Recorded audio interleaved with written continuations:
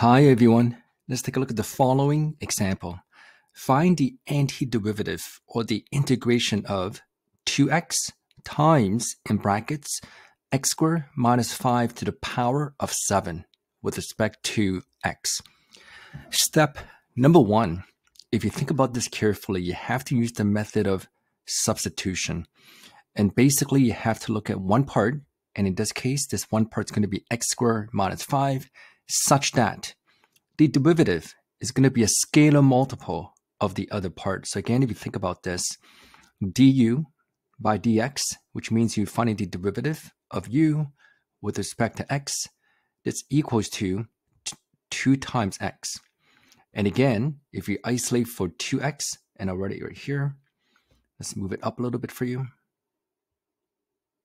There you go. Du equals to 2x times dx. And again, let me switch colors for you. So I'm circling this part in orange. Let's do this in a different color. 2x times dx. This is basically going to be du. So what this implies is you can go back to the beginning. We write the entire given as the integration of, instead of writing 2x dx, it's going to be du. And instead of writing x squared minus 5 to the power of 7, it's going to be u to the power of 7. Now, don't forget, when you find the antiderivative of u to the power of 7, you have to add the exponent by 1, divide by the new exponent. So in this case, it's going to be u to the power of 8 divided by 8 plus a constant c. Again, you're looking for infinite many cases, not just one case. And here comes the final answer.